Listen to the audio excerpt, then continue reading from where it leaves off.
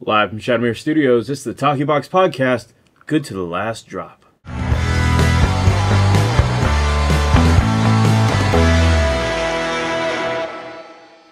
Ew. That's gross, Dave. Yeah?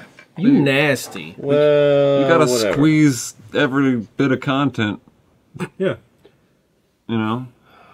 Into your mouth. Into your mouth. Squeeze it myself. I'm Jason. Yeah. And that's Justin. Yeah, that's me. And Jeremy Adam. Me, Adam. And I'm your host, Dave. Hey, Dave. Hey. You did something different. No. Is it your... New shirt. Ears? It's his hair. Or No. I was going to say shirt, but it just... Yeah. It is his hair. I did. I cut off my hair. I donated my hair to Wigs for Kids. How's that high horse feel? Pretty good. Very good. Did you walk out there like, I'm better. I'm better than this. So you donated your salt and pepper hair to Wigs for Kids? Yep. Are they going to like leave it salt and pepper? Or are they gonna, I have no idea. I assume. Why not though? Like, Well, I feel like they should. Kids with cancer are getting free wigs. I don't think they're like, oh, one's got gray in it. I bet they're like, this is fucking awesome. Well, I mean, they're probably excited about the hair part, but do you want to give like a kid like, man, I got hair again, but now I just feel old. Yeah. He's gonna be like You're making me feel bad. He's gonna be like fine. a 15-year-old professional in like a suit and tie. He's gonna be like a CEO of a major corporation. I'm walking 10, around but I like feel all like I'm slicked 50. back with his It could work out for some kids. with his silver and gray. Yeah, it'd give him a lot more respect in school. Absolutely. I feel like. I mean, they'd probably dye it, but it's like, why would they? I mean, It's silver not like- greatness. why do they need a diet? I don't know. Are they overweight? That actually brings me to a question that I actually put on Facebook earlier today, but since this is going to show up way later, I'll ask it on the show today. I'll ask you guys, do you have a favorite charity? And audience, do you have a favorite charity? And if so, put it in the comments. Jason, I you mean, have a to favorite be charity? terribly selfish, I am my favorite charity. Yeah.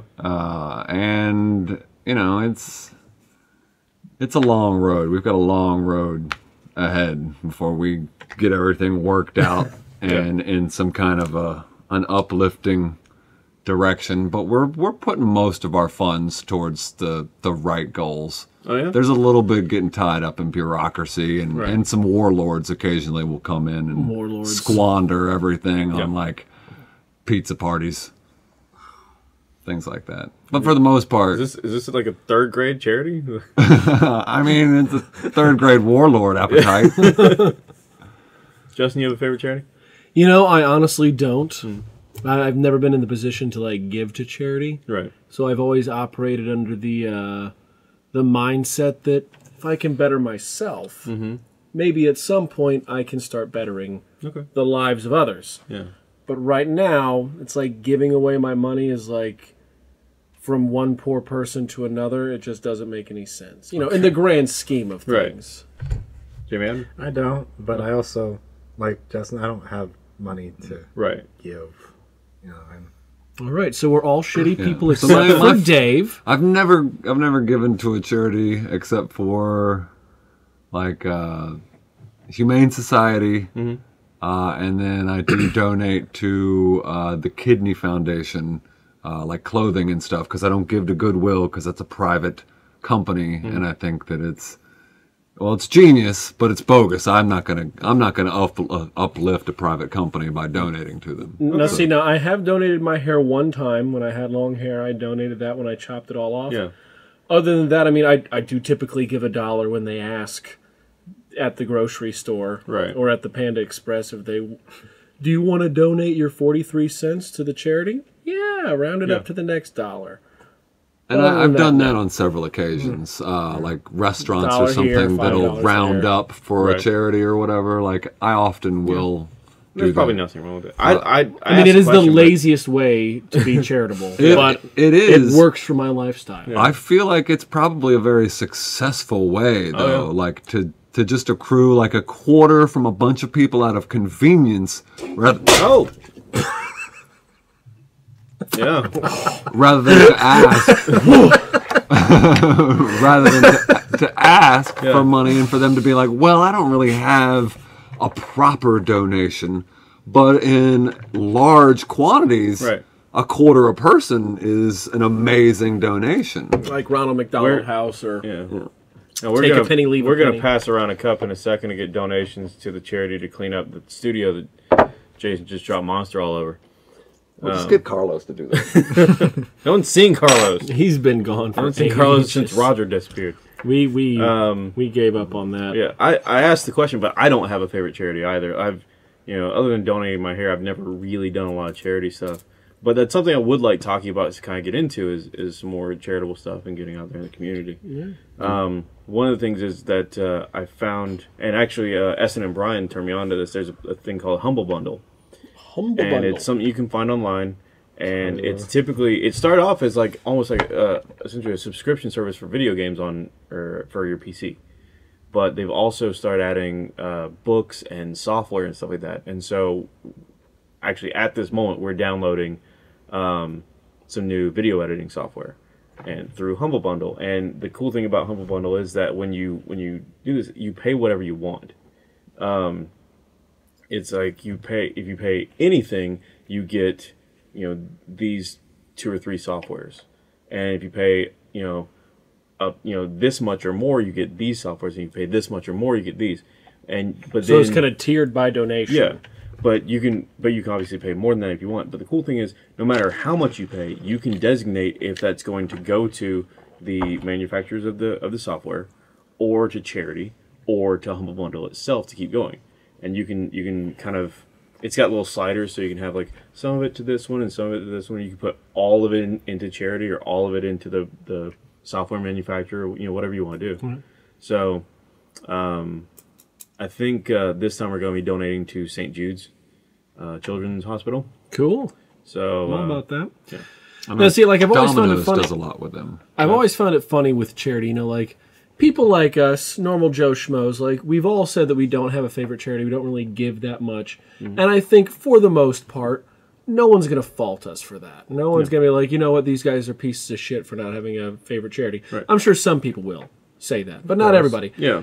I do find it funny how celebrities are like completely, like that rule does not apply to them in any way, shape, or form. Like they'll go on game shows and stuff like that, and even if they're a broke-ass celebrity that hasn't done anything in years, they're playing for charity. Yeah. And it's always about, like, what charity are they giving to? It's expected of these people who have, like, a higher station in life, I guess you would say, to give.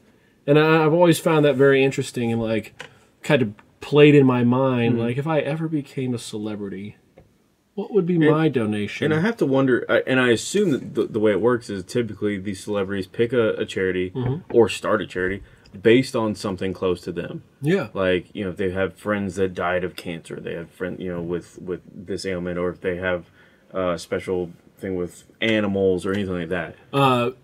Netflix actually just released something called Seth Rogen's Hilarity for charity. I'm not sure if you guys watched it. I haven't seen it yet. I saw it on the...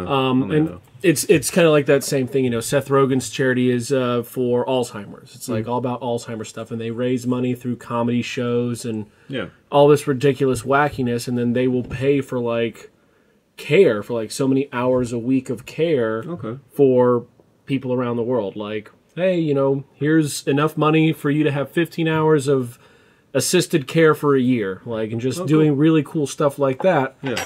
But there's also a lot of dick and fart and shit jokes in there, so it's entertaining for people like me. Right. Yeah. It's definitely worth a watch. It's a hard start. Really? Real difficult to start. I'm just gonna go ahead and say that, and they say that in the special. Like, it was really risky to start the show this way, but it pays off. Okay. I'll check it out. It's a good watch. Yeah. Gives you a few feel-good points. That's cool. Speaking of Netflix, I started watching The Magicians recently. The Magicians. And I don't know if you've seen it. I watched the first 2 episodes today. Oh, wow. In preparation for this show. Yeah. Because you knew that we were actually I was going to mention it. I knew you were going to mention it, yeah. Yeah, I just had a feeling. I started a while back with my girlfriend, Jackie. And I think she's seen the entire first season, but there's 3 seasons out currently, I think. And now I'm up to maybe halfway through the first season. It's pretty good. It's like This is sci-fi original, right? But it's got 2 seasons on Netflix, I believe, right? I think they just put the third on. Did they? Or maybe they just started the third on TV. I'm not sure. Okay. Now, see, I noticed when we were watching this, like, you told me there was a sci-fi original. And I've always had an idea about sci-fi shows. For the most part, it's living up to it as a sci-fi show. The one part that I was not anticipating is all the fuck bombs they're dropping. Yeah, they drop some fuck bombs. Yeah, it's not a kid I don't know show. I don't know if it like this is not softens it, adding bomb to the end of fuck, but it feels right. Yeah, this is an adult Harry Potter. Is kind of what's going on there. I get like Dawson's Creek meets Harry Potter. Yeah. This is if there was a college version of Hogwarts, essentially. It's like kids drinking and doing drugs and fucking and saying that they're fucking and, you know. And saying fucking. Yeah. I feel like it's basically... all that goodwill we had at the beginning of the show, gone. It's pandering directly to the Harry Potter audience that of course. grew up as, as a kid, they were introduced to Harry Potter. And, of course, the movies are 2 years apart or whatever, so... watching the 115 different Harry Potter movies, they grew up into adults, and so this show is basically, I feel like directly marketed for that audience. Absolutely, yeah. It does have some CW kind of camp though in there too. Like it's definitely sort of a teen drama. The lead character, like we made the observation that the lead character had a very like angsty haircut. Yeah. In the first episode, like it just. Like the shag, like just barely keep it out of my eyes. Yeah, right. And then I guess like they felt it wasn't enough, so they upped the ante. And in the second episode, it was like that much longer, and you could only ever see one eye. Yeah. It was just very, very angst driven. No one understands me. I feel like I saw the name Sarah Gamble, and I think that's Supernatural, isn't it? Didn't she work on Supernatural? I believe she was executive or showrunner or something for. Yeah, I think she wrote a little bit. I think she produced. I don't know. I think she did some stuff. Yeah. For Supernatural, and it has kind of visually, it kind of has a supernatural kind of flow to it. It definitely has some darker tints to it and stuff like that. But I'm enjoying it so far, and it does. For the most part, I enjoy it for the overarching story of like there's some crazy shit going on. And very few people know about it, and like they have to deal with the situation. But then there's also a kind of thing of the week thrown in, like a teen drama issue of the week. Okay, that was how Supernatural ran. I don't know. You've seen Supernatural, right? Oh, where there was like the main story arcs, but then every couple episodes they would be like, "All right, let's get back to the roots of the show, and just do a little." Brotherly love, fun side episode of them hunting something. And then we'll come back to the story arc later. Or joining Scooby-Doo. Yeah, apparently is it a Supernatural episode that it's a Supernatural episode where they get sucked into like a TV Scooby-Doo, and they just join a Scooby-Doo episode. That's weird. I've not seen that. I haven't seen any of the current season of Supernatural actually. But I'd like to. I haven't seen a single episode of Supernatural. I know Jason and I used to watch it together when we were roommates a long time ago. And we always enjoyed it. I've always thought it was a great show. I've always been told it's something like you have to watch. Like if like being into the things that we're into, like it would be something that I would enjoy. I just haven't like taken that time to watch it. But I have been doing this thing lately where I'm going and watching things that I haven't seen before. Yeah. Things that are a little bit older that I know are supposed to be good. Right. But I'm going back a little bit further than I think I might have should. Like, I watched L.A. Confidential, started watching Heat. Hadn't seen Heat before. Heat's a great movie. I've heard it's great. I'm going to watch it. Like Val Kilmer Heat? Like Val Kilmer Heat. De Niro and Pacino? Never seen it. Yeah. I watched The Negotiator last week. Okay. Samuel L. Yeah. Good shit, man. Just catching up on some 90s movies that I should have watched. Movies, Actually, it's funny. I tried to watch... My girlfriend and I both liked Buffy the Vampire Slayer, that TV show that was out back in the 90s. You tried to watch the movie? And no, I've seen the movie. I love the movie. It's campy and weird and stupid, but it's awesome. But we tried to watch. We were going to start over from the beginning of Buffy the Vampire Slayer and watch it. They took it off of Netflix. It's not there anymore. They took a few big things off of Netflix. They apparently took Family Guy and they buy them for a certain amount of years of contract or term of contract or whatever. Syndication. And once with all viewership those drops off, show properties, the moment that contract's up, like they're Which pulling their library. Another thing we found out about Netflix. So a lot of people know that Netflix is different depending on where you are, like in what country you're in. And so there's, because of licensing stuff and like, you can't watch certain things in certain countries. But people are getting around that by using a VPN to, like a virtual private network, to go and say, oh, I'm in England. I'm going to watch English Netflix. Apparently Netflix caught on to that shit and they shut it down hard. Like if you try to do that I bet they were going to be like getting all kinds of fines and shit. Yeah, they're like, it pops up now where it's like, you seem to be on a VPN or behind a proxy. You're going to need to turn that shit off. And it's like, oh, well, I guess I'm not watching this today. So, Interesting. Yeah. Well, they are tied. I noticed that a lot of the Netflix originals, if you watch all the way through the crediting, they'll do all of the American English crediting, and then you'll get into every other country that they release that Netflix original into, and it's a pretty diverse, group of credits, just like voice acting and production and editing and stuff for all of these other Netflix country affiliations. But there's marketing. Like there are ways around it too, in a sense that like there's the Netflix algorithm, like it chooses all the things that you look at and you watch and decides what it's going to show you. But if you start watching things like a little out of the normal, I can find some of those, fringe kind of shows that you wouldn't normally watch. It'll start opening up other things. So like I like watching anime. Anime's fun. So I watched a Netflix anime, not a Netflix anime, just a regular anime that Netflix happened to have made a movie about. Okay. But the movie they made was Japanese language. It was like a Japanese Netflix original. Yeah. So I watched that. Now I get all kinds of Japanese TV shows, all kinds of Japanese movies, like things that aren't really marketed towards me at all. But if it's Japanese, they're showing it to me. Like, you like Japanese stuff. Here's a Japanese soap opera. You got a new checkbox. So now, in a demographic report. All of this regional stuff is opening up to me. I watched a Spanish comedian one time, and I didn't realize that it was Spanish language until I'd already turned it on, because the title was in English. Yeah. So I turned that on. Now I can see all of the Spanish language stand-up specials. They're all available to me. Yeah. And it's just really funny how that works. Like, you watch something in German, guess what?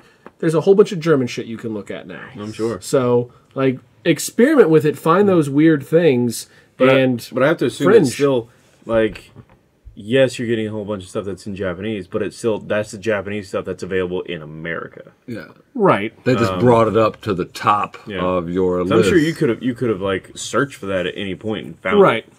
I think it's just it's odd to me that, like, yeah, you could probably search for it, but not all of the stuff you're going to search for.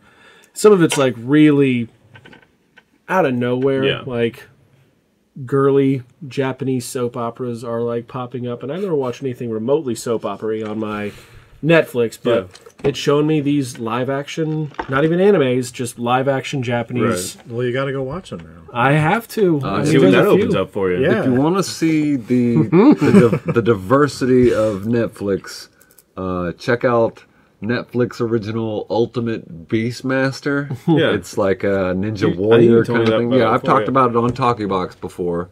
The very first season had Terry Crews. Okay. And it was pretty hilarious. Yeah. I'm going to be honest Wasn't it with you. Stallone? Wasn't he a producer? Yeah, he's a producer for both seasons. They got a new guy, a new duo in the second season, and it's still pretty funny. But mainly it's the other commentators, the commentators that are like the Koreans and the Brazilians and the Spanish, and all of them are what really make the show, because like they'll cut to them and their personification of like what their audience expects them to act. Okay. And so you can be like, wow, that's over the top. Like, we expect a certain amount of like pop from commentators, but you know, like in Korea, they want you to like pizzazz. Yeah, emote every single thing that occurs, like just breaking down into pretend sobbing and stuff. And well, I've noticed something in like talking on that, like the way that they emote and different things, like watching anime and Japanese live action. Like you realize that we kind of take on characteristics and mannerisms of what we watch on TV. Like, we all do that. We repeat lines. Like, we kind of, like, take poses and stances like you would in a movie. And Japanese people do the exact same way, but they're, like, basing it off of anime. Mm-hmm. So you get these really, like, striking poses that seem really weird and rigid to us. Like, if I just walked up to Jason and be like, hey, Jason, how you doing? Like, that would look really weird. Yeah. In Japan, that's totally okay. Like... Oh, yeah, cool. Catch you later. Let me just give you the peace sign through my eyes. That's totally cool. You know, like, give, like, the long thumbs up. That happens a lot. Yeah. That's a real thing. As though, like, a freeze frame has occurred in the moment that, like, you hit. Or, like, a twinkle, like, blast occurs. Like, in America, we like, all right, I'm ready. We do that little fist swing. In Japan, I'm ready is this motion. So you see them doing that in live action. So, like, all right. Let's go do it. Like, that's just what they've been looking at, so that's how they're acting. And because they're so good at advancing technology, there's a good chance the first augmented reality is going to be to, like, accentuate different things like that. Like, so that you'll have the glasses on and your friends can, like, give you a smile and, like, cling. Yeah. It'll flash in your eyes. You're like, oh! Blind. Yeah, the anime AR, where it just turns everything in your life slightly anime. Yeah. I think that'd be badass as shit. I'm gonna be straight like up with your friend just has slightly flaming hair while you're talking to them. Giant eye mode. Yeah, their eyes get really big until they close, and they're just lines. Yeah, and just, if they take a certain stance, you'll see like a magical costume come on for them. Like you. I'd watch it. Yeah. I'd play that game. Pulls the JoJo's Bizarre Adventure. How are you doing today? Ha! No. You can do that. Yeah. In America, we'd look ridiculous, like I just did. And I'm sure that when Brian goes to make the thumbnail for this episode, it's going to be some of that. Some of that. Yeah. I hope so. Bling! And all kinds of shit. Bling! Yeah. Ha-ha! Yeah. Oh, good times. Yeah. Good times. Now, speaking of Netflix, we talked about like Netflix a lot. The yeah, Netflix you're right. Marvel shows a lot. Yes, we have. Daredevil and The Defenders, Jessica Jones and stuff. Hulu also has a Marvel show out that's part of the MCU called Runaways. And now, is this a part of the MCU or is it a part of like the Legion? No, it's the universe? MCU. Interesting. Yeah, and it's I know that I was talking to Jason earlier. He hasn't seen it. I don't know if you guys have seen it. It's actually pretty damn cool. Like it's for those who don't know from the comics or whatever, it's about a group of kids who essentially find out, spoilers, that their parents are villains, basically. In the comics, I think that's how it goes. In the show, their parents are part of like sort of a cult kind of thing, and the kids start learning that they each have some kind of ability or power or something, and a lot of it's based on their parents. And so it's about these kids figuring out like, oh, our parents are like bad people, and what the fuck do we do about it? Should we turn them in? Should we fight them? Should we just like act normal as we can, having seen? Hello, mother. Yeah. And so far it's pretty. I'm about halfway in. My Hulu's not working correctly anymore for whatever reason. So I'm hoping to get back into it. Yeah, thanks Hulu. That's why we talk about Netflix, Hulu. Get your shit together. But I'm about 4 or 5 episodes in. I'm really excited to watch more of it. But it's pretty cool, and I highly recommend it. What's the age group of the main stars? They are around, I think, 16 to 18 are the main kids. One of them might be like 15 or something like that, the younger one. And then, but it's mostly like one of the kids I've seen before in something else, but that's it. The others are pretty much unknown actors as far as I can tell. And then a couple of the parents I've seen before. One of them being James Marsters, I think. From Buffy? From Buffy. He played Spike James Marsters, in Buffy the Vampire Slayer. He's also been in some other stuff. Like, he was on Torchwood at one point. Yeah, he's Spike. That's who he is. Yeah. In fact, he played a live version of Piccolo in a Dragon Ball Z movie. He did talk about that. He did do that. Holy shit, I forgot all about that. That's fine. To forget about it again. But I've always enjoyed him as an actor, and he does a good job in the show from what I've seen so far. So, There's a lot of stuff coming down the pipeline this month. Yeah. A lot of things to get excited about. So I think the first one that I'm sure everybody already knows about is Avengers Infinity War got moved up. Yeah. Its release date got moved up, I think, by 1 or 2 weeks. Yeah, now it's at the end of this April month. the 26th, 27th is when that comes out. I'm sure the sneak preview is 3 days before it, though. You think it was to mess with their competitors? You think somebody was trying to do like there are no competitors anymore. Well, I mean, just to drain or whatever, like a little bit of their numbers. It was probably for maximum impact. Like, all right, something else is releasing that might pull from us. This is the weekend to have the biggest weekend of all time. Because its original release was really close to Deadpool 2. Yeah, so okay. There we go. See, I knew it was something. Yeah. Where, like, they're still going to make billions, but they're trying to break records with this, so they're not trying to have any competition. Yeah. But that's coming out. Well, we've all seen trailers and sneak peeks. It looks like it's going to be incredible. Oh, yes. There's 2 other things to get pretty excited about. Yeah. Legion, Season 2 is coming.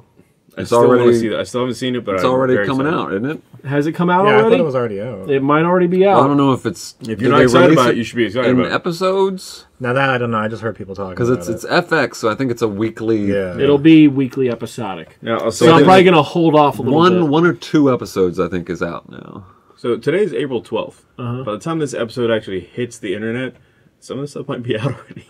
Some of it. Including Avengers. The last thing... Go see Super Troopers 2. That probably just came out. The last thing that I personally am really, really excited about, and it's a little sentimental for me, Westworld Season 2. Oh, yeah. April 22nd. Significant because it was the first television show we talked about on the show was Westworld. And we finally are getting Season 2 a year and a half later. It's coming out on the 22nd, and I'm not sure what I'm going to do. Are you going to watch it? I'm going to watch it, but spoiler, they don't nuke all the androids. Here's my predicament, all right?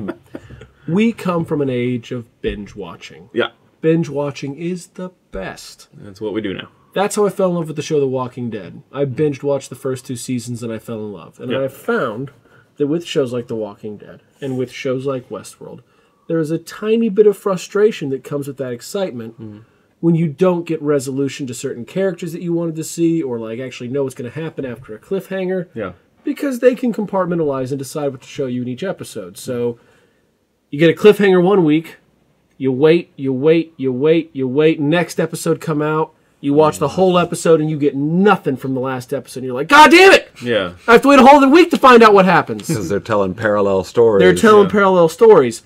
And it's exciting and the show is still phenomenal, but it's frustrating. You know, it's much more involving to watch the show all at once. Right. So I'm battling with myself on Legion and Westworld on whether or not, one, I'm going to rewatch the first season of both. I think that goes without saying. Yeah.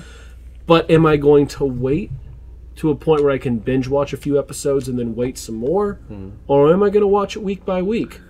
You, like most Americans, will wait for about 4 or 5 episodes, then you will give in and you will watch, binge watch like 3 or 4, and then you'll try and just put it on the back burner. But from that point on, you'll start watching it like on demand the next night after it's aired from that point on. And then you're just like, son of a bitch. Yeah. I just want it now! That's how I felt with Preacher. It's like when the second season came out, I'm like, yeah, I'm really excited about this. Missed the first episode. I'm like, okay, no biggie. I can just go watch it. Missed the second episode. okay, all right. It's only 2 episodes. Man, the entire season's already. Dang, I guess I should just go watch it all at once. Season 2 of Preacher's out? Yeah. I had no idea. Yeah. I actually didn't know that. It's been done for quite some time. I have neglected to watch it. Is it on Netflix? Maybe. If it is, I have to watch it. I really loved the first season. Yeah, I really liked the first season. I like the book it was based on. I have not read that though. Yeah, I think I have it. I think I have. Yeah, It might be somewhere. I have so many comics upstairs. Like, Speaking of comics and The Walking Dead, because those are the same thing. Yes. There's some trailers out right now right? for a new Walking Dead video game Okay. coming out. And it looks fucking insane. Who's Really? making it? Overkill. It is... so far, they're only showing cinematic trailers. Okay. But it's like hyper-realism in these trailers. Like, they're gorgeous. Like, the first, 20 seconds of the thing, I wasn't sure if it was live action or not. Oh, wow. So it looks really, really good. It looks really in-depth. Apparently there's 4 or 5 playable characters, and it's The Walking Dead. You're getting into The Walking Dead world. Yeah. So that's pretty exciting. Do we know what kind of style of game it is? Is it like Telltale's point-and-click thing? No, or I is don't it... think so. I have no idea. I know it's not a Telltale. I know it is definitely going to be an action game. I am not a fan of Telltale games. No? No, I'm not either. I keep seeing them come out. I saw what I believe to be the most pointless Telltale game. I saw it the other day. Yeah. Which I was is... scrolling through my app store looking for a fun, fresh game to play, and I came across Minecraft's Story Mode, a Telltale game. So a game where you can build anything that you want. Now suddenly you're going to throw a story in it and take away all of the elements that make that game any fun at all. And make it just like every other Telltale game, The Wolf Among Us, or Batman, or Lego Regular Guy, a Telltale game. yeah, like With Wolf Among Us, Kate played that, and I've seen that one, and that's the only one I've seen so far where I was like, okay, Because with Telltale, it has to be a certain aspect to it. They're Walking Dead. I think that works fine. I'm not into it, but I think it works. The Wolf Among Us works. But then they get these other themes, for example, the Tales from the Borderlands. That does not work because Borderlands, how they took a real fun game and made it into a less fun game. Yeah, because how fast paced Borderlands is. With all the shooting, all the just running around, dodging, and everything. But then it's just click, Yep. click. Haha! Yeah, that was funny. That was Borderlands humor right there, guy. They're trying to sell off of branding alone when they should just stick to good storytelling because that's the only thing they have going for them is that it's good storytelling with a little touch of you being the person sort of feeling involved in the story. See, I feel like what they're making the mistake is they're just trying to skin the same game over and over and over again with new skins. And I've only ever seen one video game franchise do that successfully, and that's Lego. Yeah. I've enjoyed every Lego game I've ever played. Yeah. They're all the same fucking game. Oh, yeah. Except they are the same game with different abilities based on your characters, but they're the same game with the same objectives, and I have a blast with every one of them. although Except Lego for Rock Band. does And that one. they do change it up just a little bit. Every so often there is some kind of Lego Rock dynamic change. Yeah, for the they have games. they have a dynamic change, but it's But I get what you mean. I still I see a Lego game announced and I'm like, yeah, I'm gonna go buy that. yeah. Why wouldn't I play a Lego game like Lego Star Wars games? Holy shit, those are fun. Yeah. Marvel Lego games, Oh, yeah. those are a lot of fun too. So the Harry Potter Lego games, you're damn right they're fun. The The Walking Incredibles, Dead, we'll find out. The Walking Dead Telltale, I feel like it sells. The other story based Telltales. I played a Game of Thrones Telltales that I was mildly impressed by how accurately they kind of followed the darkness of the storyline and how messed up the situation was. And so because I think you actually started on the day of the Red Wedding. I think that's right. Was where you start. And so you're the only person that lives from that event. Right. Spoilers. Yeah, spoiler. Spoiler for that game that came out 5 years ago. Yeah, And that show that came the out. show. Oh. See, Spoiler for that book that came out 5 years ago. My Or 8 problem years with ago, Telltale or whatever. games isn't that the games aren't fun. They're entertaining. They're what they're supposed to be. My issue is that, in my opinion, it's just a downloadable game. I can get Batman Telltale for my Switch for $40. Why the fuck would I pay $40 for a Batman Telltale? You shouldn't. Yeah. You should never do that. No. Why would I? That's my issue with it. Yeah. I feel like it's A Telltale game overpriced. is worth $5. Yeah, it's a $5 game. Yeah.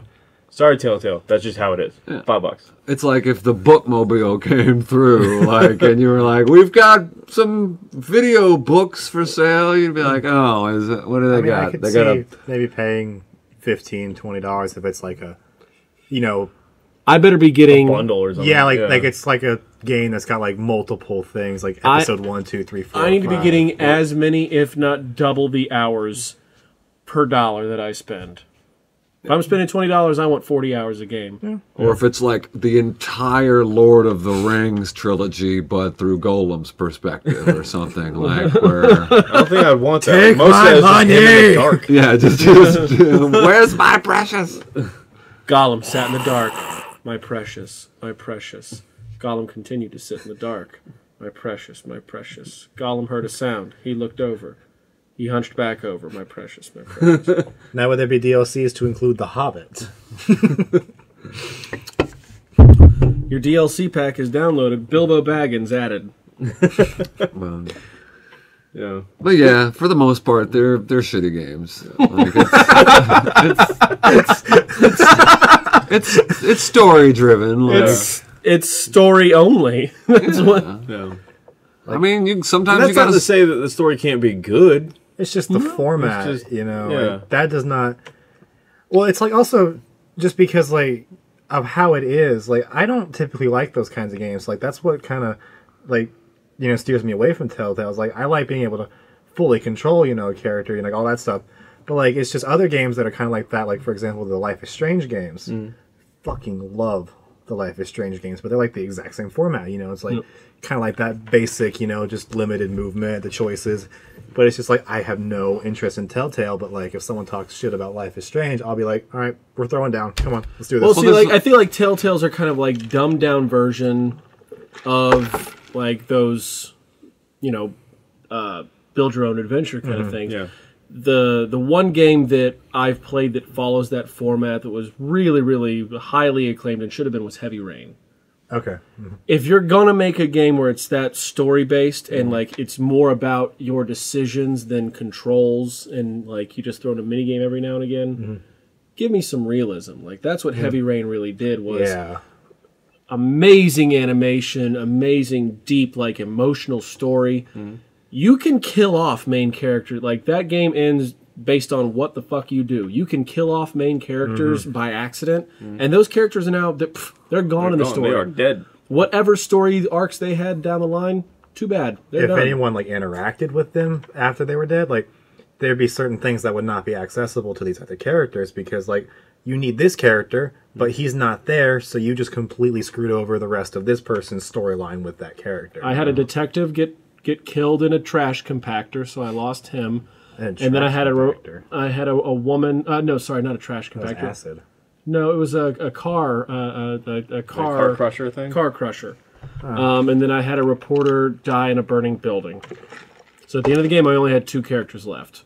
Okay. Apparently, there's 4 characters. Yeah, There's 4 characters. Okay. I feel like there's more merit for those kinds of stories now that virtual units are coming to the market. I feel like as they are basically just immersive storytelling, I feel like putting that into a head unit and actually like being that character, they wouldn't need nearly as much processing because you're not having to sandbox it for them.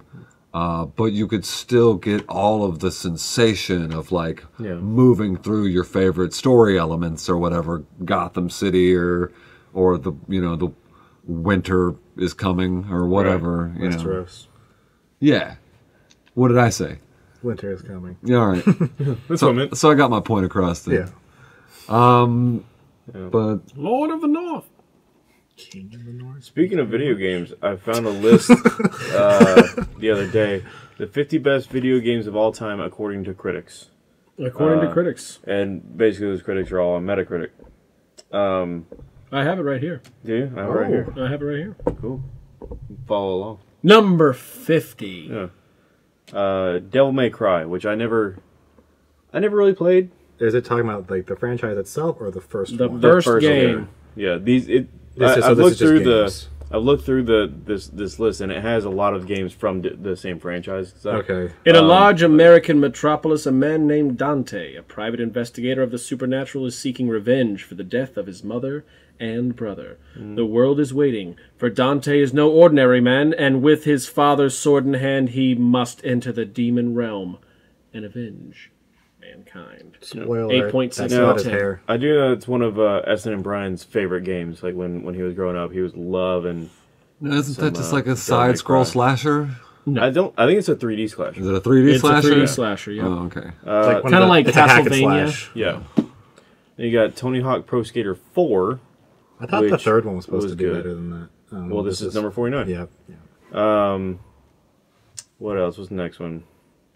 Call of Duty Modern Warfare 2, which I know Jason and I played a while back. Which, I mean, it's like any other first-person shooter. Nothing real special about it. Yeah. Final Fantasy 9. Amazing game. We should probably just was a move to like great the game. top 15. We can do that. BioShock Infinity, World of Goo. Because we're gonna get a lot of repeats closer to that list. And we're gonna talk about franchises and things, and then it's gonna go through, and we're gonna be like, oh Well, yeah. I'll go through and I'll find some notable ones. For example, 43, Portal 2. Mm-hmm. That's a great one. Which I never I actually wouldn't played say that one. that's better than BioShock Infinite, though. That was... This is by critics. The Last of Us, number 41. That needs to be a lot farther down. I've heard this is... I have this game. I've played like the first I played for maybe like 2 or 3 hours. Very fun game. It just happened to come out around the same time that another game I really wanted to play came out. Yeah. So this fell on the back burner pretty Is that quickly. the rock climber game? No. What's the one that you had that was like a zombie game? Because I thought it was The Last of Us, but apparently Last of Us is a zombie-style game. It's like the zombie style of Last of Us. It's like there's a fungus, and this is a real fungus called the cordyceps, and like that infects insects right now.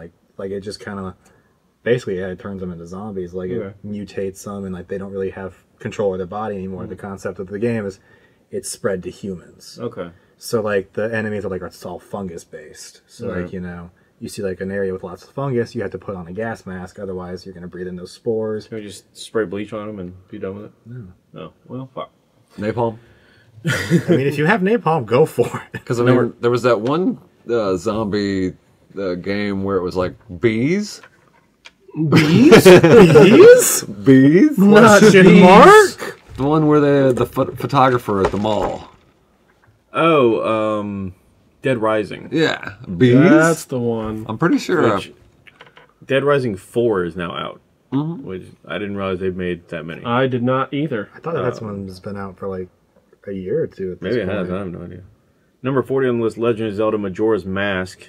Great game. Which I never really got into that one. Oh, it's But good. then- It's hard. That's the problem with Majora's Mask, was it was so much harder than Ocarina of Time because you had that time limit. You had 72 hours to get shit done, and then you had to travel back in time 3 days. And do it all over again. And you lose progress. And the redundancy is what You killed lose me. some items, but the You'll point keep of your masks. the point of it's like you're trying like, okay, I gotta, I know how to do this now. I gotta make a mad dash to that the first day so I can go progress. But you keep some items, you lose some items. It's just like that's what I didn't like get far into it. It's just because it's like, oh, I don't want to. Yeah. See, I doing remember. this. I'm just going to stop real quick. I've skipped very far ahead. But, I remember when the PlayStation came out. I remember when the original PlayStation came out, I was blown away by the graphics. Yeah. And, it just gave me this screenshot here of the number 29. The very first Gran Turismo. The very first Gran Turismo. Yeah. And as a child, I can see why I thought this was so cool. As an adult who is experiencing much better technology these days, I don't know how I was ever impressed with it. This is garbage. I don't know how I was ever impressed with this. Yeah. But I felt the same way when I looked at the Tony Hawk Pro Skater 4, whatever it was. That's how I feel with Spider-Man. I mean, 2. I grew up in an 8-bit world. Yeah. So, Jason and I grew up when, the Nintendo came out. And before us was just, imagination. Yeah. Let's see. 39 was Link to the Past. Link to the Past, which was probably one of my favorite Zelda games. It's a great game. What number was that for Gran Turismo? 29. Yeah, number 37 is Gran Turismo 3. So yeah, Red Dead Redemption's in here. That's great. It's good. It's a really good game. I believe they're supposed to be A second one. releasing a second one. It should be coming pretty soon. Red Dead Redemption was already Isn't a that second Rockstar? It's Rockstar. game. Because the original game was Red Dead Revolver. Yeah. And they came out And with that was one. for the original Xbox, wasn't it? I think so. And then I could be wrong, Redemption was 360, I want to And say. PlayStation 3, I think. And PlayStation. Vice City's on here. San Andreas. Grand Theft Autos. The Grand Theft Auto game. Have you heard recently, just a brief little segue, Grand Theft Auto 5, released in 2013, has just surpassed $6 billion Really? in sales. Is that including like sales of the game and then in-game sales? Okay. That's how much money Rockstar has made off Because of. they have some microtransaction stuff on their online, You don't they? could say some. But yeah, so $6 billion of revenue on one game released 5 years ago. That's insane. Well, A it's lot not as of insane DLC. Oh, yeah. A lot as of it. how Skyrim was released 7 years ago, but they're still releasing it. Yeah. It's because it's a great Sure, game. At least Actually, this number is- 26 on the list. Skyrim. Yeah. Guys, introducing Skyrim on the PlayStation 8. Another one, like farther back on 31, again, Jason probably played Baldur's Gate 2, Shadows of Ammon. That was one that I remember playing with my brother years ago, and it's essentially like some D&D type stuff. Yeah. In a top-down, sort of like Diablo. Well, like Yeah, it's I like played old Gauntlet style Forgotten Realms. Yeah. Like I played Baldur's Gate and Baldur's Gate 2 Dark Alliance. Okay. So like the Baldur's Gate came out on PlayStation 2, I think, and so did Dark Alliance. And that was one of those games where we were supposed to have a third game, and the game never came out. It wasn't popular enough. Yeah. Amazing games. I loved the D&D style of those games. I'd go back. And they were co-op, like Yeah. same TV Yeah. co-op. Me and so- Katie would actually, during Sunday Fun Days, years and years and years ago, Oh, I remember. would stay up really early in the morning and just play Baldur's Gate. A great, great game. One I'm a little surprised is as low as it is, Half-Life. Half-Life. 27. Never played it. Which is, it wasn't like anywhere near being the first person shooter or anything, but it was one of those big ones that everyone played. Very groundbreaking. Yeah. It changed the It genre. was a big deal. Isn't And that then- what started the Portals phenomenon? Yeah. It kind of started Portals- Valve's little universe that it has, because all their games Because they are built somewhat the connected. engine for Half-Life, Yeah. and then their engine was so successful that they managed to use their engine to develop other games. Yeah. And now Portal is arguably more successful. Or more well known, at least. Yeah. But that also came from the Orange Box when Halo 2 came out, which is also on this list. Tekken 3 is also on here. What number is that? 23. And then Batman Arkham City at 22, which was a fantastic game. It was a good game. All the Arkham games I played were good. There are a lot of Zelda games on this Yeah. list.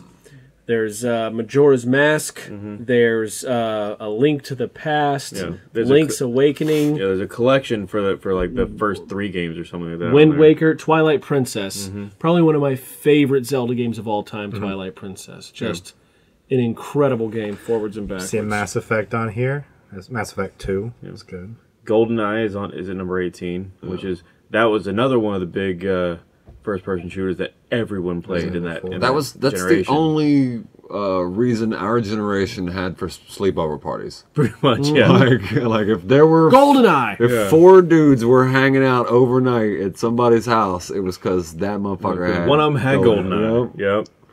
And they would go and rent controllers from Blockbuster and shit so everybody could play. Yep. Half-Life 2 is on here. NFL 2K1. This is the second of 2 football games that are on here. For One of them being a sports. Madden game I too. don't get it. Now I played some football games here and there, and I enjoyed them, but some of them are just shit. You mean like it's just a pain in the ass. I don't believe in playing sports in video games. Yeah. Because I can physically do that in real life to an extent. No, you can't. I can throw a football in real life. And the video game versions of these sports is way more strategy based. It's more like being the coach or whatever than an actual player. I think it would be interesting to see a football game that was very specifically based on just the single player, and like how kind of boring that would be to oh, I'm trying to level up my lineman. Like, which all I do is wait for the snap and I hit the guy in front of me. You actually can do that. There was a game that I had a roommate that played, and that's basically what it was. Is you played a particular player through his college career, and you better hope you're playing like a quarterback or something that's going to be playing a lot, because otherwise you're just like, I guess I'm not in this play. Right? Like, what happens if your coach like benches you? I think I have a little control over that, but like they definitely have some new games on there. Super Mario Odyssey. That's what I was just looking at. Number 13. Yeah, brand new game. Well, I say let's take it down from 10.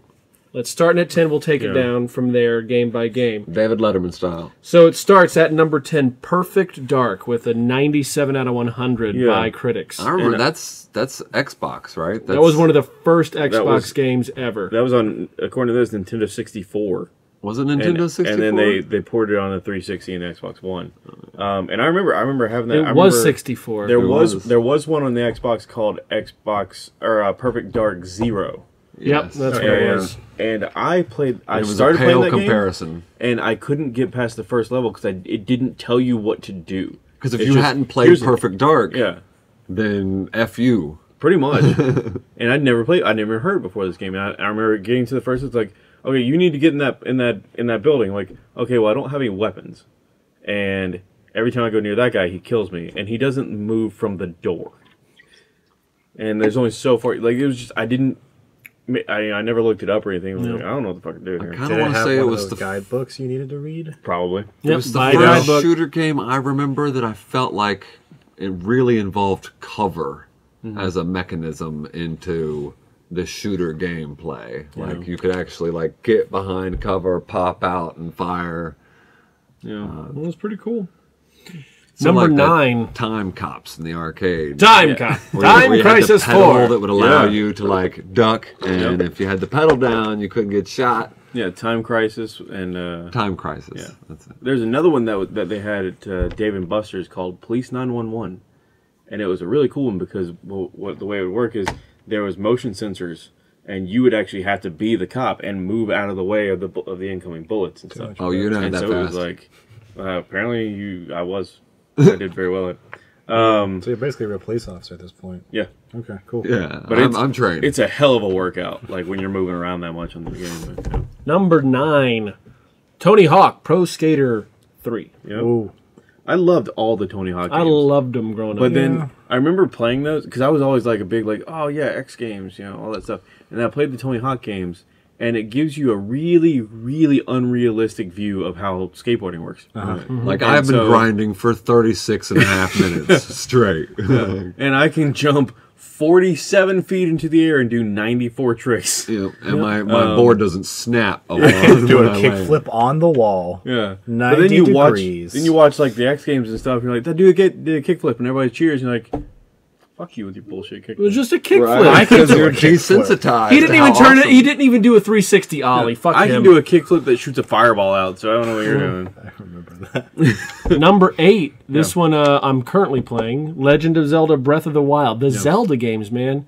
Oh, yeah. Zelda stands the test of time. Really I will tell you that. Yeah. I can personally attest that this game, Legend of Zelda: Breath of the Wild, is one of the best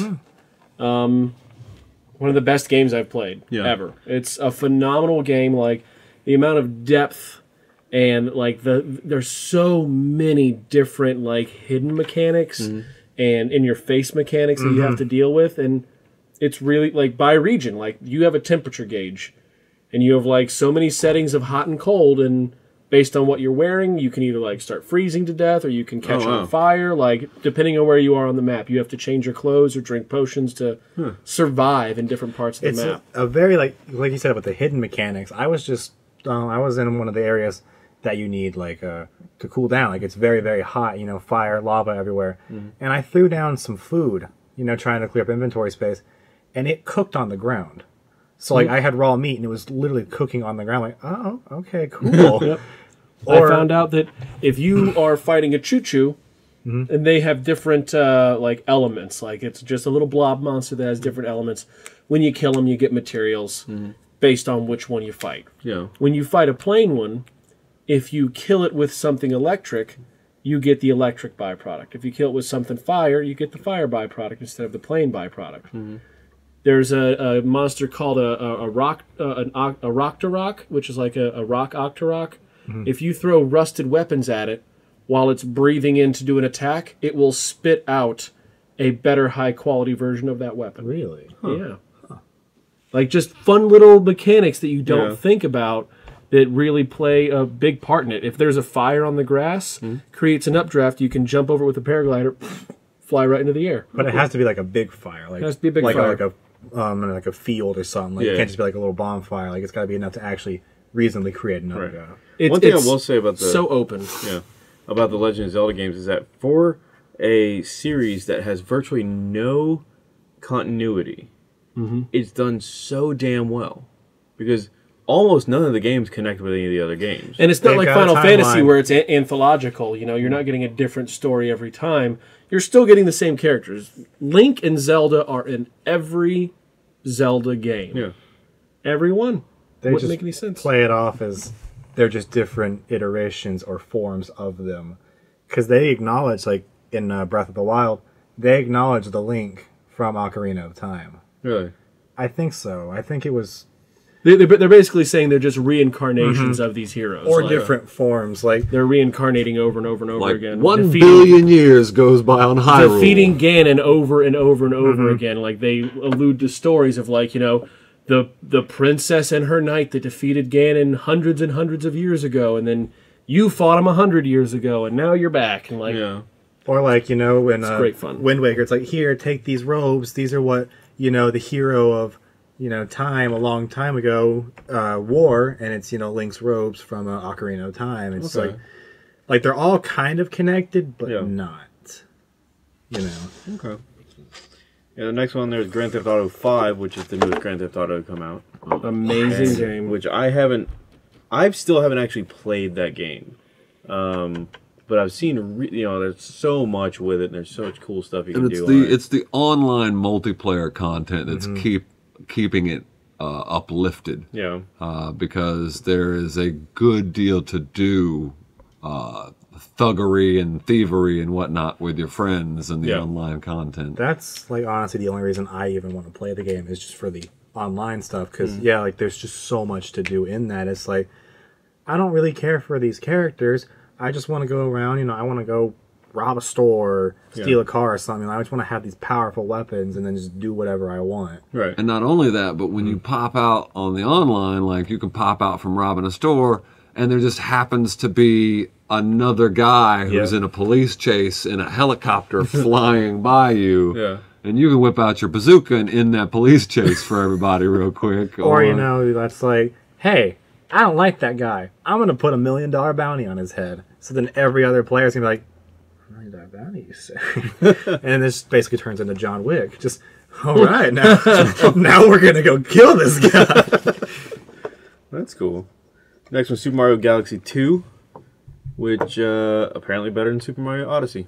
Apparently. Yeah. Never played any of the Super Mario Galaxies. Never owned a Wii. And then Super Mario Galaxy 1 is actually the number 5, so it's actually better, apparently. Wow. So, yeah. So the Galaxies are back to briefly back. played the Galaxy games, or the first one, I think. And it was fun. I mean, it's like any of the other, 3D Mario games. Like, it's, you have a lot of cool aspects of being able to run, upside down, all kinds of weird shit. This one's got planets, Dave? Yeah. It's not like all the other 3D Marios. Oh, I'm sorry. You should be. Yeah. Anyway, moving on. Rude. Soul Calibur, number 4. which is weird that a tournament fighter is the 4th best game ever, according to this. According to critics. And not only that, but like the original Soul Calibur, which was out on like the Dreamcast. Yeah. So, but I remember putting a lot of hours into that game. It was fun. Apparently, I never really played any of the Soul Caliburs. I played the Mortal Kombat and Street Fighters and Soul Tekken Calibur and 4. like that. I played a lot of. Played a lot of Soul Calibur. But again, that was back during the age when like internet accessibility wasn't what it is today. Like, you don't just go into a household and expect the Wi-Fi password. Like, back then, you were calling your friends up and having them come over and play some Soul Calibur or play some GoldenEye or some Mario Kart. Let's beat the shit out of each or other. some Twisted Metal. That shit got popular for a year or two. Oh, yeah. Because, you could have a friend come over. And speaking of Soul Calibur, We all like friends. Everybody likes friends. they just recently announced that Geralt from The Witcher is going to be in the newest Soul Calibur. Yeah. I'm not going to lie, that's enough of a reason for me to actually want to go check out the game. Right. Yeah. Grand Theft Auto 4 is number 3 on the list, so better than 5 according to this. According to critics. According to critics. According to bank accounts, it's number 5. Yeah. Well, it's because The story, I feel like, was more real, more gritty, more involved. Yeah. I feel You like got to attach to one character instead of 3. it's also the nostalgia at that point too, because like there was just almost a decade worth of, Grand Theft Auto 4 that everyone's just like, yeah, this is so amazing, I love this, Yeah. because I thought that was the best thing ever. Like I never got into it, I couldn't, but like. And then another surprise, Tony Hawk's Pro Skater 2 is number 2 on the list. Which, again, I love those games. I'm very surprised that it's Number so 2. high on this list. I mean, they were fun and playability and replayability real high. I feel like what really was doing it for them back then was soundtracks. Oh, yeah. I feel like having a dope-ass soundtrack with your video game. That helped a lot for Tony Hawk. I mean, that was actually, speaking of Grand Theft Auto, the game that stole Grand Theft Auto's funk and then decided to Yeah, Saints Row. and then ran with it and made their own thing or whatever. Their original Saints Row was like released maybe a month or so after Grand Theft Auto, and their whole selling point was way better soundtrack. It was way better. There were songs that I found that I heard on that game. I was like, I have to have this song. It was a legit soundtrack, Yeah. but it was like, oh, well, you are definitely ripping off this other idea. Right. And which one came first, you don't know. It's which one came to market first that you know. So, But then Saints Row diverged, and it just became just ridiculous. well, because they got so much heat from stealing the concept from Grand Theft Auto that they decided, well, rather than just tuck tail and take the loss, let's embrace what we've done Go ridiculous. and just go and parody, bananas. parody 'Cause every game. I that we can. personally would rather play a game where I can have a gun that weaponizes dubstep, and then I can go beat someone with a 4-foot-long dildo on a stick. Yeah, That's true. and they're so much fun to play. The Saints Row games are incredible. I went and bought after I got the 4th one for free on like Xbox Live, their game of the month or whatever thing. I actually went and got the other games because I had so much fun playing that one. And That's awesome. all of them are fun. Every one of them is a fun game. I've enjoyed them. I've definitely The enjoyed them. only drawback is that in the 4th game you can fly, and you can't do that in 1 through 3. I always have trouble backtracking on features, like backtracking down a series of games, because they always add features and cool elements in the game. So, like, you'll backtrack and be like, oh, I guess I can't do that anymore. And it feels like something's being taken away from you. Where's I my try to start at the dubstep beginning gun? if I can. And then the last game, yeah. the very last game, surprise, surprise, Zelda. it's a Zelda game, Yeah. Ocarina of Time. It's not Cooking Mama? No. Oh. Now, Ocarina No of Time, Peppa for again, you. Was And that was the their game of a first- generation. That was their first big sandboxer, right? With yeah, with the ocarina and the more or less, horse and It was the first like 3D one too yeah, for them. that was the one on the 64. and it was, like I said, the game of a generation. Mm-hmm. I went back and replayed it a few years ago on the 3DS. I mean, it stands up. It stands up to the test of time. Like, even without the updated graphics, it's just a blast to play. Yep. You get to fight all the dungeons, and there's people that still know the songs, like the little ocarina songs you have to learn to open up different things. Like, it's like the kids from our generation that still remember the Contra code. Up, down, down, left, right, B, select, start. Yeah, like how to get the 99 lives. Yeah, like that. The Konami code, because it worked on other games too. But yeah, it's just one of those games that you pick it up and you just play it. Like it had so much depth. Like Zelda games have always been known for having a depth to them. Like even when they're on a Game Boy, like the Game Boy version ended up, and it's the only Game Boy version of any game that ended up in the top 50 because it still had that great element of story and depth to it. And Ocarina of Time just took it to a whole other level. Yeah. You had the horse, you had the ocarina of all the special songs you could play, capturing Poes and fairies and jars. And it's also weird playing other Zelda games after you've played the Ocarina of Time. You get so used to having the ocarina, and it's so important in those other games when it's just not even there. Yeah. So it's like, I need the boomerang of time in this game. We need the Sheikah slate in Breath of the Wild. You got to have the Sheikah slate.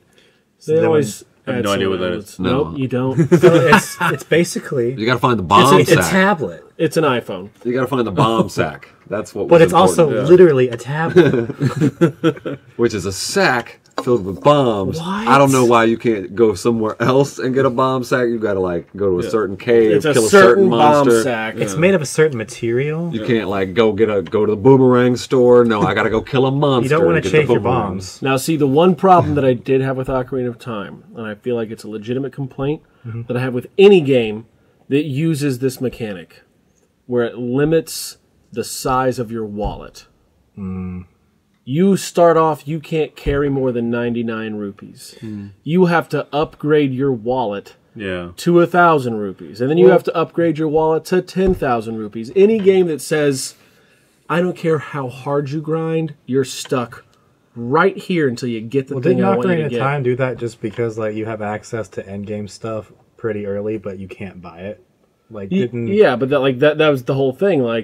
Even if it's something as simple as arrows, you can only buy so many. It doesn't matter what you want to purchase. Yeah. You have 99 rupees, bitch. Figure it out.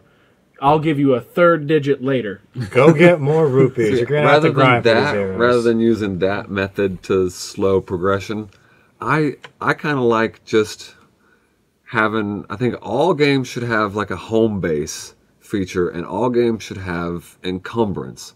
So yeah, you can carry more than 99 rupees, but you gotta put that shit down somewhere. But you gotta have a bank or something to be able to keep all of these goods, because these games where you open your inventory and you have just millions and millions of different items, things that you've collected, different trophies and things, and see, that's why I always like the Diablo style of encumbrance, where it wasn't about weight, it was about space. Yep. You have this much space to use. Don't get me wrong, I'm a gamer, so I want to be able to carry a lot of shit, and I'll oh man, why can't I carry this? I need to be able to carry more. But realistically, from a stance of immersion, I can't carry 4 battle axes in my bag while also having 10 chicken eggs, 25 mushrooms, 2 fucking 8 bows. It just doesn't work. But they did away with that. In Diablo 3, they do away with that. I borrowed that from you. They do away with that. And they do away with the space representative. And I believe it becomes more of a weight thing, of a number. You can carry 60 anything or whatever, whether they be battle axes or throwing stars. Yeah, now the encumbrance thing reminds me, of course, of the Bethesda games, Fallout and Elder Scrolls, which of those, only Skyrim was on this list, which is odd to me that you didn't see Fallout New Vegas or anything like that. Yep, I'm surprised that none of the Fallout hit that. A lot of Nintendo. Only one of the Metroid games made it, and not even Super GameCube Metroid. Yeah. I mean, you'd expect Super Metroid to be on there because that's still You didn't get Secret of Mana, Final Fantasy VII. Like, this was definitely that's a really critics surprising list. that no one put Final Fantasy VII on there, because that people nut themselves over that one all the time. Or Well, Super I think this Mario. right here was a more objective list because it's all based on critic reviews. Whereas if you go back, it'll also show you the user rating, and there are some on there that don't make any sense, like Modern Warfare, whichever one like was on there. the critics it had were like a maybe- 92, but the user rating was 64, compared to other ones like Legend of Zelda that had a rating of 99 from critics, but a 9.2 on user. That makes a little more sense than like a 92 and a 6.4. Like, Right. it's different. We show admiration. It did seem Nintendo heavy. It seemed a little Nintendo heavy. Like Nintendo knows Nintendo- how to character. They know how to brand their characters and promote them. Yeah.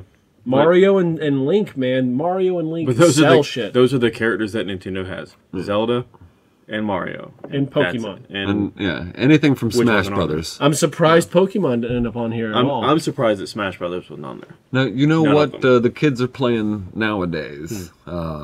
Everybody that I know is playing Sea of Thieves. Yeah. And Sea of Thieves is, I want to say, maybe Rare. Is Rare a Microsoft producer? Yeah, I think so. But it's definitely Microsoft because they're not releasing on PlayStation. It's PC and Xbox One. And it's basically a sandbox pirate game. Yeah. From my understanding, the content is a little lacking. Basically, there's 3 different factions that you can work for, and one of them has you like go off and find treasure. One of them is like go and handle some mercantile stuff, and then one of them is like go out and kill some ghost enemies or whatever. And it's very limited in that regard. However, everyone seems to be really enjoying the open naval warfare ability and the fact that it's sandbox multiplayer, so you can hang out with your friends on your galleon, sing songs, float your ship around, blow up other enemies, and if you want to, you can sneak over onto somebody else's ship, hide out, spy on them while they talk amongst themselves, steal their treasure, throw it overboard, jump back onto your ship. You can light kegs of dynamite down in their hull while they're up goofing off on the top deck and blow their ship to smithereens. Damn. There's a lot of basically self-driven fun. Like they give you this big arena or whatever, and then people are just sort of finding their own fun. That's cool. Because Almost like a I true said, sandbox. Like you can actually do whatever you want. yeah, as long as it's within the physical limitations of the engine, like you can jump from ship to ship. They even have a fire yourself out of a cannon thing, which is, kind of takes away from immersion, but it's also a neat way to get yourself onto other people's ships or whatever. And I haven't heard too much about it. I did see a video of one, and it's the only thing that really turned me off to it was that it seemed kind of glitchy. Like there was a guy he got like picked up from his ship by a leviathan, and he's just like standing in the kraken, and he's just standing in the mouth of the kraken, and he's like, and then suddenly he's in the water. Like he didn't fall out. Now he's in the water. yeah, he was in a place that definitely shouldn't have existed. Yeah. And then I guess when the scripting moved on. Right. It's like, hey, wait a minute. Yeah. So it's just, and that's to be expected on some of these big, big games that are trying to do a lot of stuff at once. But But it seems like a lot of fun. There's basically like a skull island, which is where, everybody goes and they farm treasure out of it or whatever. And then there's the waters outside of Skull Island where everybody farms the people that are farming the treasures on Skull Island. Yeah. And so there's like there's that sort of PvE group that just wants to be nautical friends, and then there's that PvE troll group that just wants to go out there and mess with people in every possible way. One of my friends, Ethan, some of y'all are familiar with him. He is a character, to say the very least. He likes to LARP in games like this. So he'll go and sneak onto someone's ship and then ask for directions to like different buried treasure, or try to get them to join a band because you can play musical instruments and stuff like that. So he'll try and like, come on guys, I know you know the song, and like he'll start playing and be like, all right, 1, a 2, a 3, a 4, and then they'll shoot him. Generally, is what happens is they just kill him immediately. But you know, just the fact that you can get onto other people's boats and sort of like make scary ghost noises and force them to try and find you or whatever, like that does sound enjoyable. And that's mainly PC, right? PC and Xbox One. Okay. And of course, this is the early release of it. They aim to continue to put out more and more and more content for it. More customization, that's more what you can do with ships. those online games. You can just release something that's kind of just about there and be like, we'll make it better. Just it's start. slightly over beta. Yeah. Let's go ahead and start seeing what kind of capital we can bring in. That'll get more investors on board, and then we can go full steam ahead. Yeah. Well, we are. This has been a full show. Been a full show. Game heavy. Very game heavy. I liked it. I'll tell you, you know what I learned tonight? What'd you learn? Critics fucking love Nintendo. They love Nintendo. They do. They love Nintendo. But Nintendo's been in the game for a while. they have. They've been around. See what I did there? Long time. In the game. Yeah, good one. Jason, what'd you learn? I learned that apparently there were multiple 3D Mario games that I never enjoyed because I skipped a couple generations of Nintendo. Yeah. Yep. All right. Justin, what'd you learn? That I have played a staggeringly few number of games on this list. Yeah. I played a good number of Was them. Mario Kart on this list? Nope. Well, how dare they? How? And I learned that Jeremy Adam could not hold his bladder and he had to go to the bathroom. Yeah. Yeah. Just like 1 more minute, man. I mean, would you rather have, Yes. piss on the floor? Yes. We already have to get Carlos in here cleaned up because of Jason's screw up. Yeah. What'd you learn tonight? That critics are biased. Super Metroid wasn't even on there, man. I'm sorry. Super Metroid got a bum-ass deal. And neither was Cooking Mama. Neither was cooking. God. Burger time? Come on. Diner So Dash. many cooking mamas, too. We There's got plenty to hashtags? choose from. Nope, not a one. Not a one. Hashtag not a one. What about the babysitter one? What's that one called? It's like Cooking Mama, but with your babysitter instead of cooking? No fucking idea. No, I don't know what you're talking about. Well, and that's the problem. They do need more games that are just basically like running a business, but in a video game form. Like that that game that was about designing your own pizza restaurant or whatever. I think it was called Pizza Restaurant. It might have been called Pizza Restaurant, but you basically like buy or lease footage in like a borough, and then you have to like design your tables layouts and build your menu, and it's pretty much Well, you got Roller Coaster Tycoon. You're good. yeah, like those kind Zoo of Tycoon. Yeah. Yeah. Tycoons. yeah. That pretty much brings us to the end of the show. Tower Thanks Tycoon. to our newest patron, Les. Thanks for your help. And Less is more in my book. that's true. And your sticker is going to be in the mail pretty soon if it isn't already. You might already have it. I don't know. We'll see. Yeah.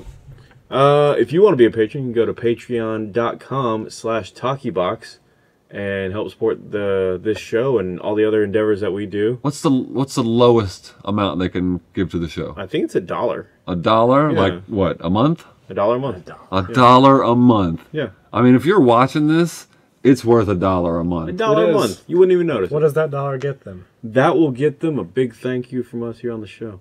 That's not worth it. Big thank you. big thank you. Yeah, we'll say your name. At least once. Yeah. Yeah. $5 a month gets you that and a sticker, and it's behind the scenes footage, which I still haven't made. Now let's hope we don't blow up too much, because if we get a whole bunch of dollar donators, we're gonna spend a whole show just listing them off. Here is the dollar segment. $22 gets you an awkward in-studio lap dance. From Jason. Yeah. But you have to pay for the gas to get here. Yeah. Yeah, we're not like flying you in. And he expects tips. That's true. Anyway, like, comment, subscribe, check us out on Facebook and Twitter, and hit up our Patreon. Other than that, anything else? Nah. If you got something to say about video games, the list that we gave, something we might have missed, a video game that you think is tits up, and you want to bring it up to us, and we'll talk about it on another episode. That's right. All right. Good night, everybody. Good night.